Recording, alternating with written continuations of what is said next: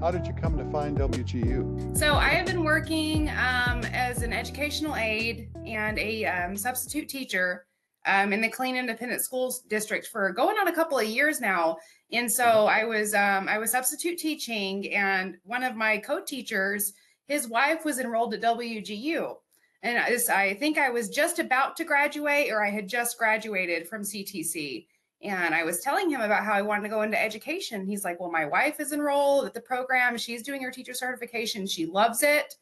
And I mean, the things that he had to say about it and his wife had to say about it, I mean, kind of sold me on it. It sounds like it sounded like a great program. I juggle a lot. I work, I go to school, I have 4 children. So, but I'm trying to get my certification as soon as I can. But I love WGU, the way their classes are laid out and paced, and everything's presented in little bite-sized chunks. Really, really enjoying it so far.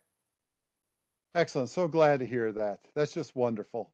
So what I want to do is I wanted to share an update with you. And as a teacher, and I actually taught in the school systems too for a brief time, I like visual aids. So I'm going to use a visual aid today. Here we go. Sounds great. Yes, you're getting the $2,500 Phi Theta Kappa scholarship that you applied for. That is amazing. And that is such a relief. Yeah, I'm very excited about that. Thank you so much. Oh, you are welcome. I would love to be an advocate for the school as I'm working with other people in the school system, whether it be aides, other substitutes, anybody who shows an interest on Facebook groups. People ask about getting their teacher certification. I always praise WGU. I love it. I don't have enough good things to say about it. So I'm happy to be an advocate for your school. Well, thank you so much for your time today. I'll let you go, but congratulations. Thank you so much, Jim. I greatly appreciate it. My pleasure.